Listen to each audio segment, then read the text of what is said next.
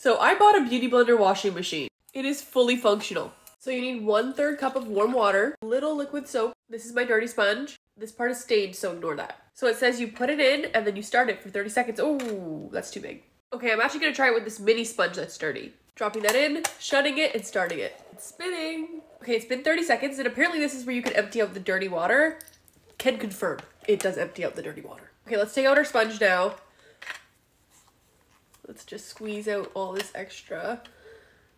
I mean, it looks cleaner. I'm gonna go rinse it quickly. It didn't get everything out, but it did a good job. Is this a necessity? No. Does it temporarily cure all my issues? Yes. Therefore, I will keep using this.